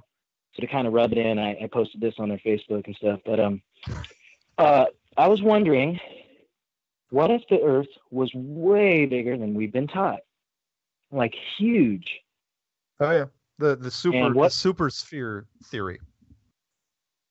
Yeah, the supersphere. Like, yeah. What if there's photographic evidence somewhere of a huge sphere?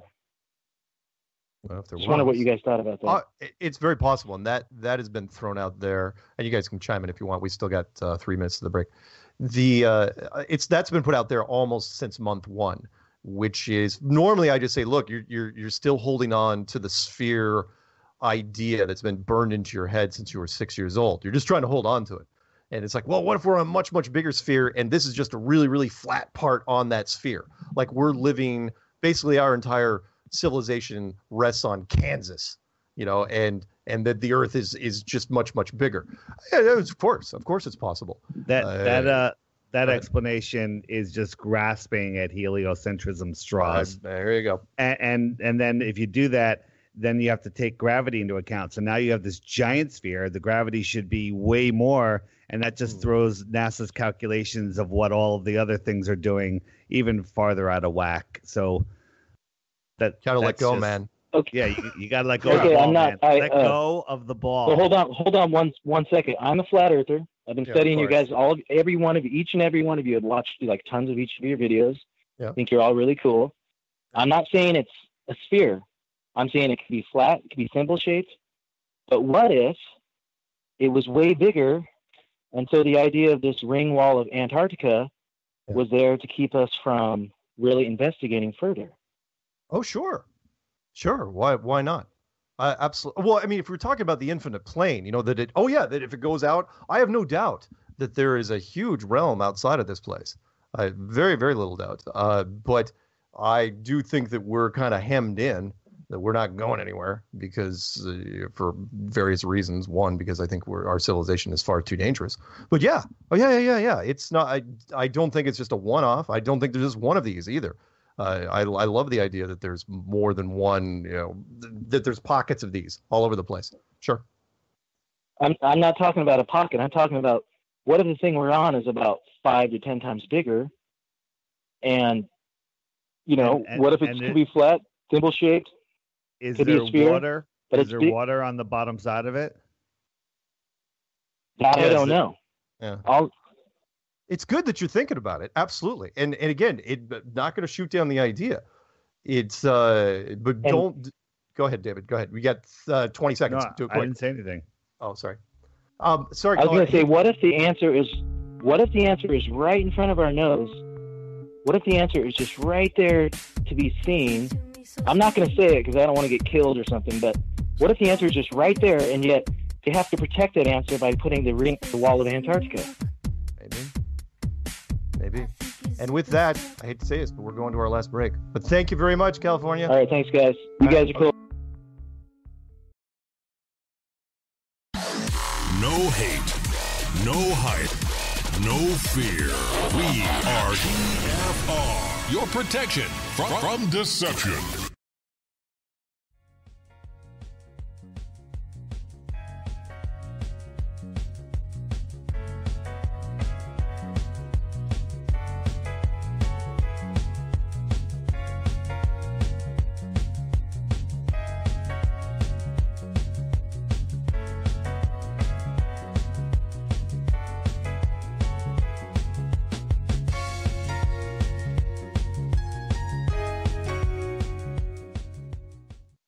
Yeah, you know what? I still don't. Well, the problem with me trying to sing this, because Peanut Gallery keeps asking me, I've got to sing. I know I promised a guy that I was going to sing a couple of verses of this, is because now I'm using a cover of Joe Jackson stepping out from his album Night and Day. I don't know exactly which verse I come in at. Mark, I have to call you out on this. Why? I believe Peanut Gallery is in your head. There is no peanut gallery. There is no peanut gallery. It's all in your head. Considering I'm a flat earther, yeah, you could be right. It's an alter ego. It's like one of those serial killer movies. Why do you let him talk to you like that? I don't know. Shut up. All right.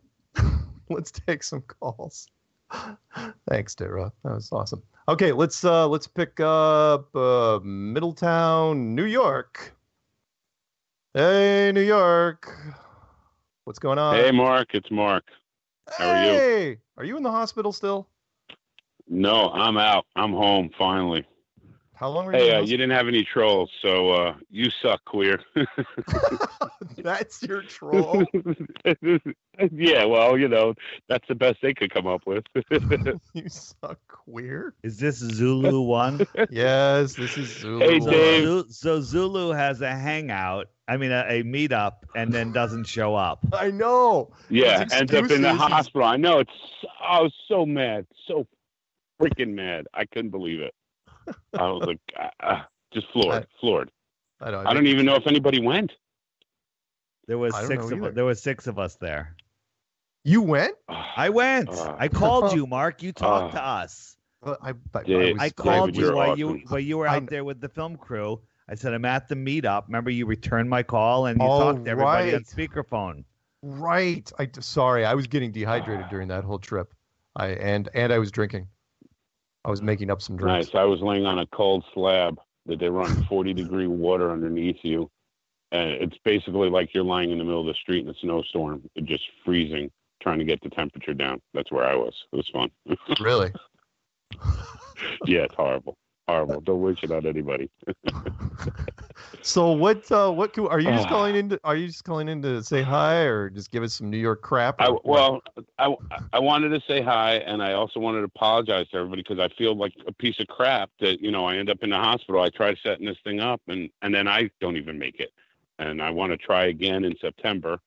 I just have to wait till I get my EMT schedule. I have a class coming up, so I have to work that in, and then I'll try setting up another one. I so want to meet everyone. I was dying to meet you, David. I love your work. I mean, I missed the Eclipse and you guys, you and Mike, both your videos. It was like I got to see it. It was great. I needed that. It was horrible being there.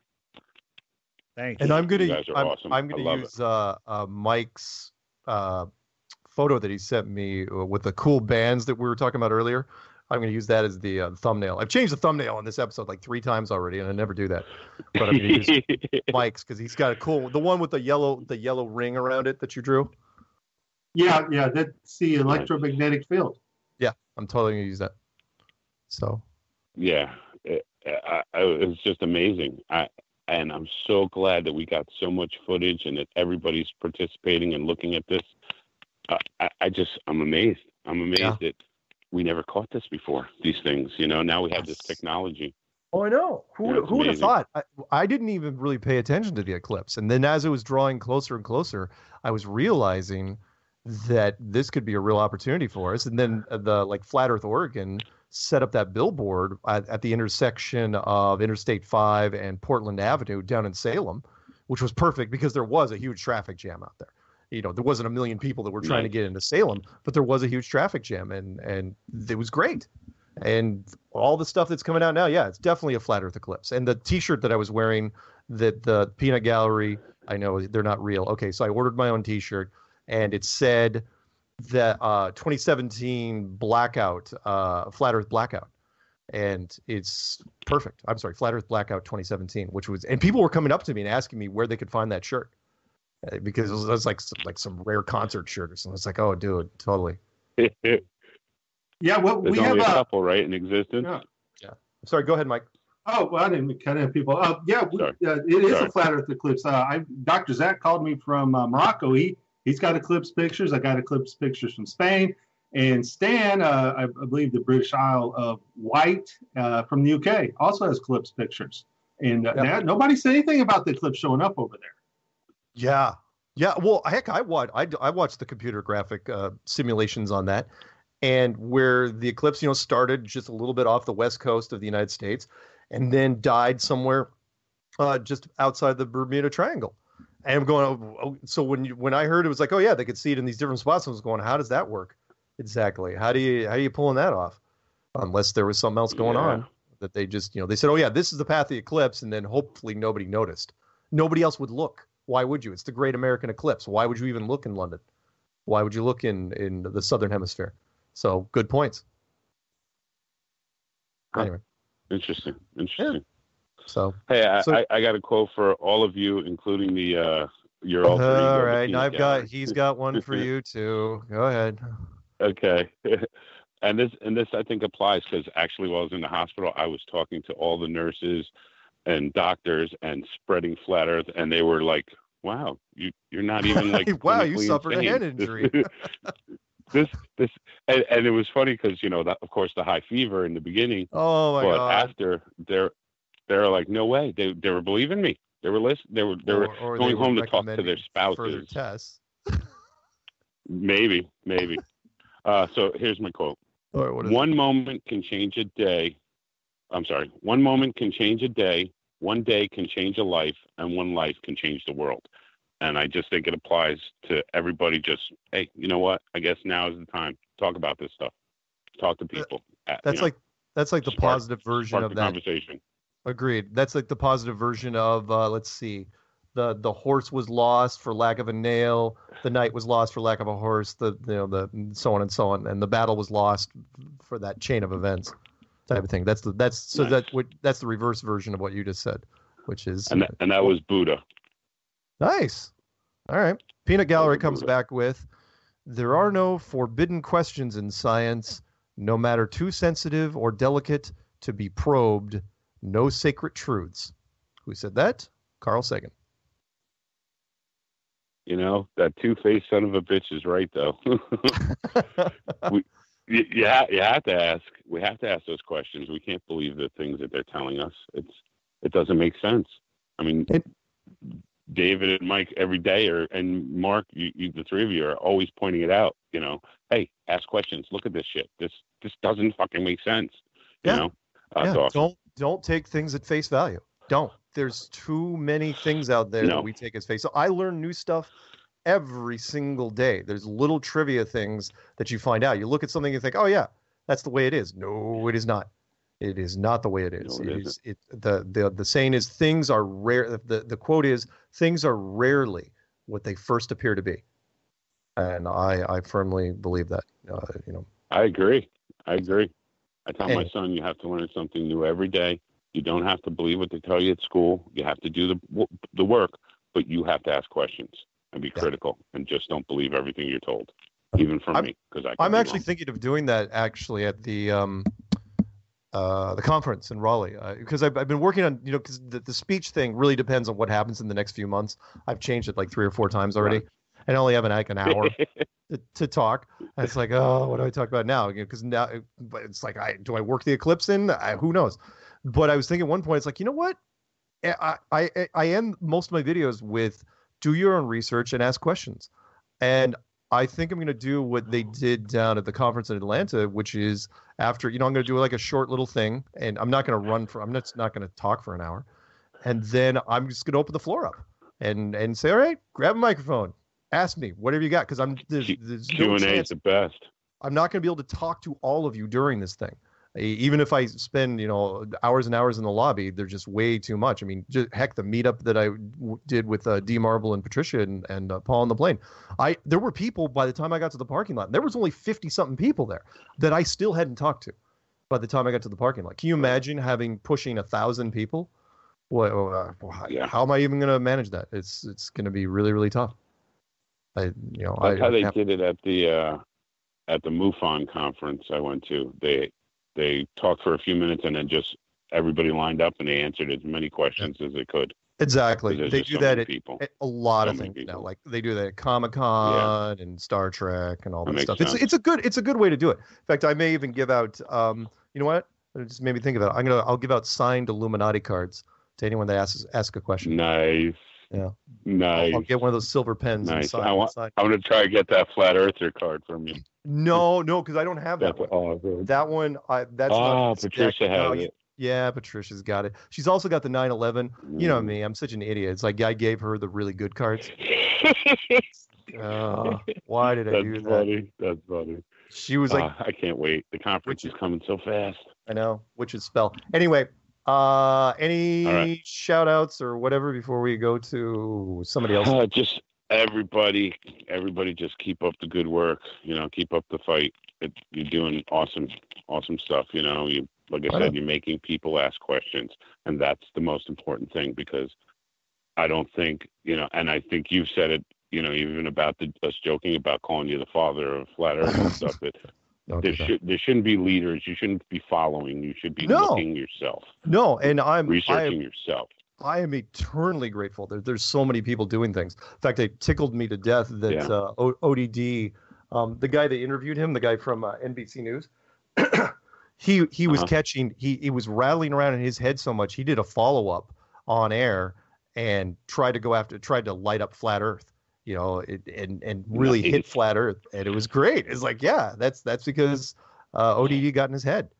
And now this guy, he's got to resolve it one way or the other, and it's driving him insane, because as a journalist, he can't do it. He can't go along with it. But at the same time, part of his brain wants him to. So it's fascinating. No, unless you work for CNN, they can do it. I'm sorry, what? Yeah. Unless you're working for CNN, they can get by with it, but a real journalist, no. Exactly. There you go. Yeah, and CNN, I'm still waiting. I talked to them. You know, he recorded the whole thing, and we talked for 45 minutes, and he was totally legit. I vetted him out, and he's still sitting on it. Still sitting on it because he knows the repercussions, and I can't wait. Yeah, can't wait to corporate. see. Corporate's not pulling the trigger. No, not yet. Yeah, there's somebody above him. There's a producer above him that you can tell is like, oh no, not yet. We got to wait for the spaceships. Then maybe. Anyway. No, and you're right. You're right, because like my friends that totally say they don't believe are always talking about it. I mean, more than me. I'm like, dude, give it a rest. Jesus, what's wrong with you? You know, there's other things. Yeah, you're right. Gets in their head. All right, I'll go. Thank you for the time. I appreciate it. Thank you for everybody out there. That was giving me best wishes and hoping I felt better. Thank you. I appreciate it, and I will try definitely to start another one. Okay, and by the way, contact Peanut Gallery because he says you haven't called him. Is that what he said? Is that right? Okay. I'll do that. That's telepathically, right? Because he doesn't exist. Exactly. He doesn't. So it's my split personality saying that you should contact the Peanut Gallery. Received. You're not making dreams. it any better, Mark. You're not making this any better. You're reinforcing my point. I love it. You guys are awesome, man. All right. Thank you. Have a good night, fellas. Everybody be good. All right. Bye-bye. Bye-bye. All right. So let's pick up. We got time for a couple more calls. Let's pick up, and I cannot even begin to pronounce the name of this place. It's in New York, though. 914 area code? 914 area code, New York. Are you there? What area is it, Mark? 914. What's the area?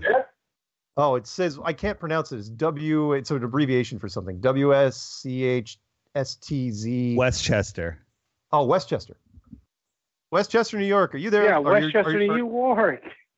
I'm here in the live and ready to go. Bronxville, New York. Hit us. What do you got? Oh, Chris Cannell here from Westchester. Hey. DC on YouTube. Oh, right on. How are you, Mark? Good. Oh, yes. Okay, now I'm going to agree with you on a couple of things here. You know, during the solar eclipse, I of course, we all observed quite a bit here. I'm going to agree with you on that the sun eclipses itself, just like the moon does on any eclipse itself. So there's actually another body, or the sun is actually eclipsing itself. Okay. And? My question to you is, yes. The only problem with that is that I can't zoom in on the P900 on the actual craters that are eclipsing the sun because it's totally blacked out. Completely. Okay. And there's no way of getting any crescent from the moon going over the sun itself or the earth going over the sun itself. It's just a blacked out. I mean, this is the most incredible thing I've ever seen in my life. Just like everybody else. I mean, you just see this crescent come over that's perfectly circle going over the sun itself. And I mean, you know, again, on a couple of my videos, I said the last time I was able to actually see this, I was in 8th grade. I believe that was in oh God, I don't want to age myself. That's okay. It's all right. I'm probably older than you are. Maybe. No, you're not. No, I think I'm older than you. I think it was about 1979. That's when they. Oh, okay. So you're a little older. So I mean, it was completely cloudy. The science teacher brought us out there, and he just said, "Oh no, we're not going to watch this anymore because we can't go. You know, let's go back in the class. It was all cloudy." Right. So we couldn't actually see it. That was the only experience that I could have ever actually had with the eclipse. This is the first eclipse here in New York that you could actually really see. You know, I was quite stumped on this. Yeah. But do you kind of go along with, if you were listening to the show tonight, you kind of go along with what DITRH and Mike were saying, that it's eclipsing itself? Yes, exactly. Well, that was because I heard your interview a couple of weeks ago, on that radio station, and it is actually eclipsing. It's actually eclipsing itself, and there's no explanation other than that's the reason why you're seeing this solar eclipse. Because we live, unfortunately, on a flat plane. And it just sucks. What do you mean eclipsing itself? Is it just turning part of itself off? Is that what you're saying? Me? Yeah, that's what I'm saying. I'm saying that's that's what I'm saying too. It would be the easiest way to do it. I mean, if you're talking about, we could do this now. We're only talking about pixels. Yeah. Really. Just if you have a super, super bright, whatever, I don't even know what name the light source they're using, but let's say it's a super LED, right? But it's billions of them, or how many of you could fit on an object that's whatever it is, or made up, or what Mike was saying, maybe whatever the original projection system is. Because otherwise we're going to be going in backwards leaps. Whatever it is dimming itself by gradient. You know what I mean? So it's sort of like what we can do in a planetarium now with the moon, they can do with the sun, whoever they may be. Yeah, exactly. And go down the Hayden Planetarium, and they can switch it on and off and do whatever they want. And that's exactly what we have right here. Yeah, Sorry, I agree. What I mean, it really. Go ahead. Sorry, we got a little bit of lag. No, I know. This voice-activated system on these phones suck. No, I mean, I completely agree with that 100%. I mean, it really is amazing that. But yet, what I would like to find on any other eclipse that anybody can experience, is there any way of getting that? I mean, that perfect circle. I mean, I saw it. You saw it. Everybody saw it. Mm-hmm. I mean, during this, and I mean, we haven't seen one in 100 years here on the North Coast, and traveling from coast to coast, from the West Coast to the East Coast. I mean, really, has anybody captured any crescent or any crater or anything like that? I mean, it was just such a. Oh, you mean like actual evidence of the moon, like something that hints that there was that it was a three-dimensional? No, as far as I know, nobody's caught any sort of. Because of what you were just saying, that the contrast is well, they'll blame it on the contrast. They'll say that it can't be done. At the same time, you're going to go down that line. How in the world did we see the back side of the Apollo program, the Apollo capsule? If the contrast should have been so stark that it should have just been blackness on the other side of that capsule, and you could tell it was lit up by a secondary light source. But that's a whole other thing. No, you know what? You're misunderstanding. I'm sorry, Mark. What I was talking about is just the perfect circle right around. I mean, there's no indentation at all with that shadow. That's what I should have said. I should have said the shadow itself. I mean, there's no bumps or bruises on. Yeah, I mean, it's just so perfect, and that's why I believe, and I agree with you on that is actually the sun is eclipsing itself, because there's no other way of it happening.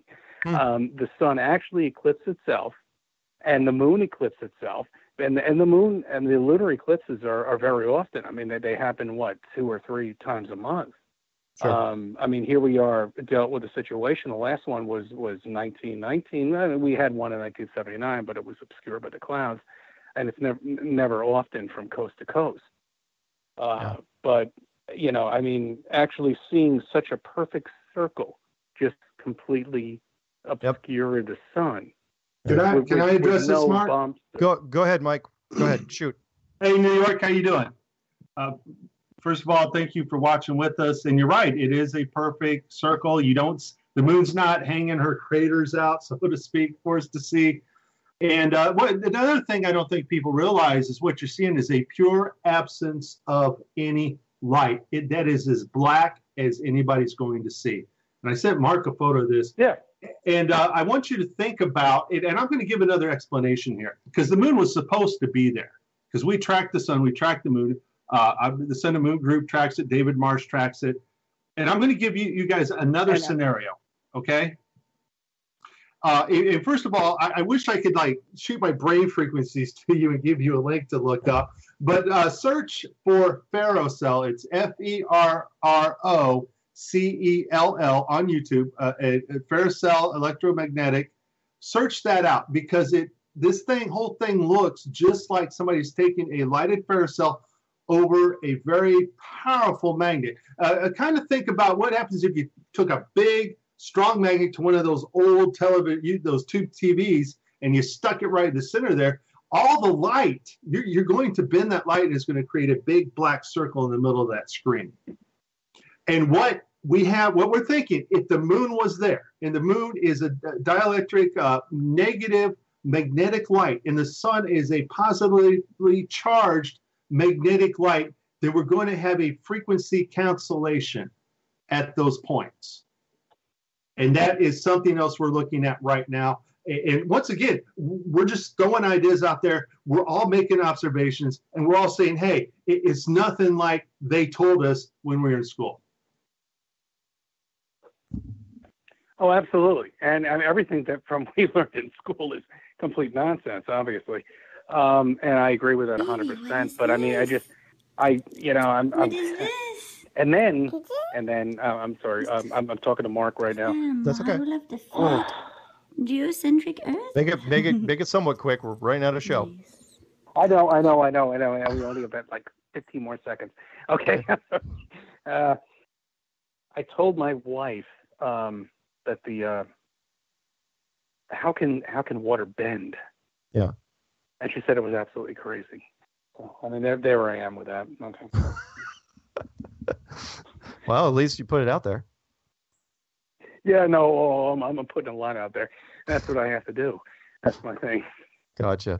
But all right, Ben, how can water bend? All right. I'm sorry. Yeah, how can water bend? You're right. It can fill a container, it can't. I mean, it can have water tension on the surface in small doses, but it to its level. That's how it is. Yep. Any shout outs before we send you out? Because I got to close these guys out and let them pitch whatever. Okay, I'm glad Zulu One's all right. Everything's good with him. I lost contact with him for a couple of days there. And Mark, you're doing a great job. And thanks. Log on to my YouTube channel, CC, whatever. Check it right out. on. Just a little I will. Blog. Okay, Mark. Keep the faith and stay flat, brother. All right, my friend. Absolutely. All right. See you, Ben. Have a good night. Bye-bye. All right. That is going to be, I hate to say that to the rest of the people that are lined up, but that is going to be the last call of the night. So we're going to do some shameless plugs for our guests. One is going to be DITRH. His YouTube channel is also called DITRH, otherwise known as Deep Inside the Rabbit Hole. Go. What else you got to pitch? Check me out and Curious Jay on the Flat Earth Podcast. We got Facebook. We have a YouTube page, and you could get it on any podcast player. All the links are on theflatearthpodcast.com. Leave us a speak pipe message there. It's kind of a voicemail for the web, and we'll play it on the show. And on the bottom of that page on theflatearthpodcast.com, there's a link to the billboard. You can see what we're going to be doing down in North Carolina if you want to be a part of it. A little donation is always nice to help pay for it. Or, if you can't do that and you want to just be part of the media blitz, feel free to just keep tuned into the Flat Earth Podcast. Right on. And Mike Helmick, otherwise known as Mike Helmick, from his YouTube channel, HELMICK. Any other sites you want to go to, or just point them at your YouTube thing? Yeah, just go to my YouTube channel. If you go to my channel, I am the Christian Flat Earther. So you're going to get 66 books only. Jesus is Lord of my life. He's Lord over everything.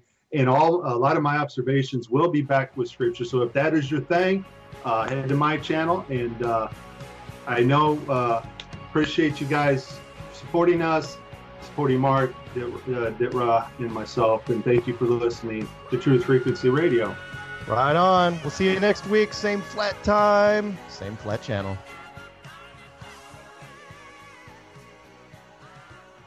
Down for 1 sec, guys. Baby, what is this? What is this? Is that a model of the flat geocentric Earth? Nice.